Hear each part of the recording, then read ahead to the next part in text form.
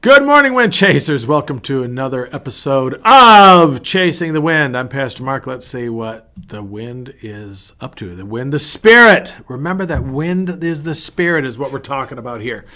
Which brings up the question, as someone said to me very recently, as long as we're chasing the right wind.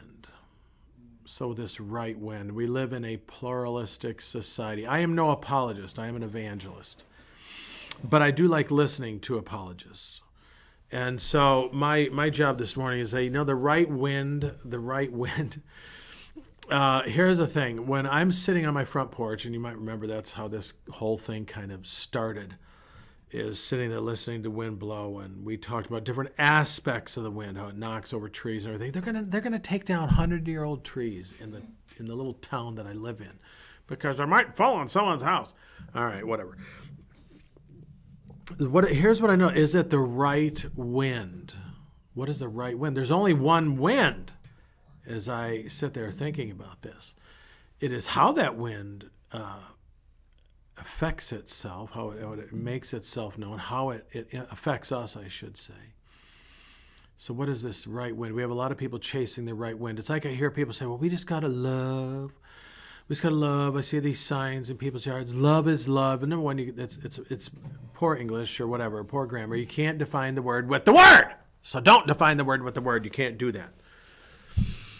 We just got, and I hear people say, we just got to love people. And I know what they mean. They mean, don't challenge them. Don't talk to them about that maybe they're making a bad decision. Okay? Well, let me ask you something.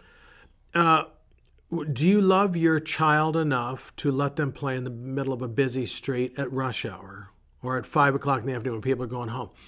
Well, I just love them and I don't want to hurt their feelings. Well, you're not going to have to worry about that again because they're going to be dead. Okay? This business of we just have to love people. Yes, we do. There's no doubt about that. We have to love people. But when God loves us, His love is about doing what is best for a person. There was probably things my mom and dad said no to when I was a kid because it probably was not best for me. There are times when God says no. That is His answer. I remember someone saying, but God never says no. Yes, He does. He says no. I think about the Apostle Paul when he was going to go to one place. I can't remember which one it was. I love the Acts of the Apostles. But he was going to go someplace and the Spirit would not let him. So he was going to go to another place. The Spirit would not let him. Finally, he went where the Spirit led him. And so when we're chasing the wind, we have to be careful, people, that we are discerning the right wind. And that wind is Holy Spirit. It is Holy Spirit. God will never tell us anything that goes against His Word. I've heard that, all the time. I've been a follower of Christ. God will never tell you to do something against His Word. And so when we're talking about this chasing the wind thing, I'm not just talking about chasing after anything. It is about being in tune with the Holy Spirit. I spent some time yesterday just quieting my soul and doing a discipline of silence, just sitting with God and listening. We forget that prayer is not just, okay, God, here's my little Christmas list. Just give me everything I want on it. Like God is Santa baby, put a sable under the tree or something like that. Certainly we can take our request to God, make our requests known to Him, cast our burdens upon the Lord for He cares for us. What is really important? I've been seeing a meme on Facebook that this is the season to not think about what we want, but about be grateful for what we have. So when was the last time we praised? We just spent time praising. I've recently said, God, help me to praise you. I don't always know how to praise Him. Lord, I praise you. Oh, that's really good. Not that there's anything wrong with that, but Lord, help me to really know how to praise you. And so is this idea of chasing the wind it doesn't mean that we just, it's this random thing. Although there is something to say for a whimsical thing.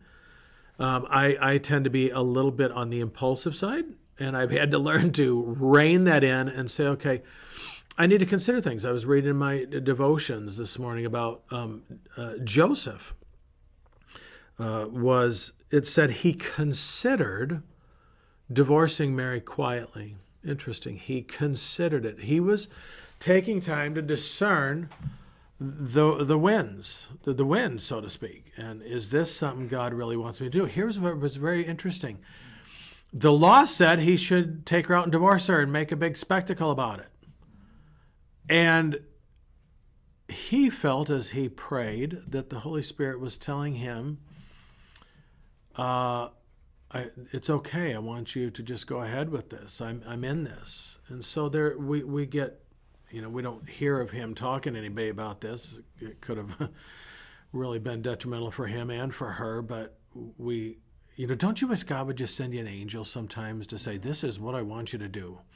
I'm kind of going through that right now. I'm like, God, please just send me an angel. Of course, then you get scared out of your wits because they just come up. Hey, they just pop up out of nowhere.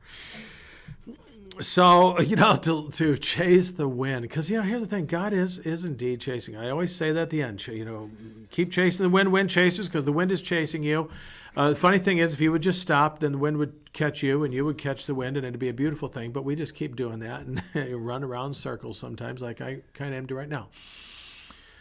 So here's the deal, wind chasers. Use discernment. Ask God to give you discernment about what.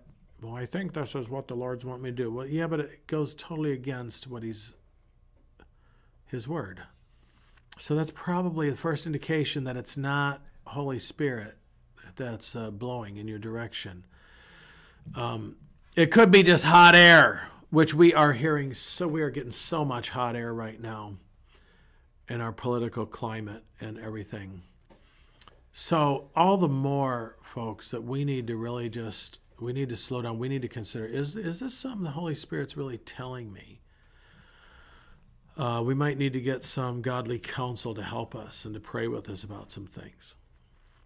So here's what I do know, folks, is that the Holy Spirit is moving and is moving in the church. And I'm going to be talking about that here in probably my next vlog post here, channel, whatever you want to call this thing. I don't know what it is, but it's called Chasing the Wind. So anyway, I will keep chasing the wind chasers, because the wind is indeed chasing you. Share this on your Facebook if you know someone that might benefit from this. And let's just keep chasing the wind, because indeed the wind is chasing you. So until next time, I'm Pastor Mark. Grace and peace.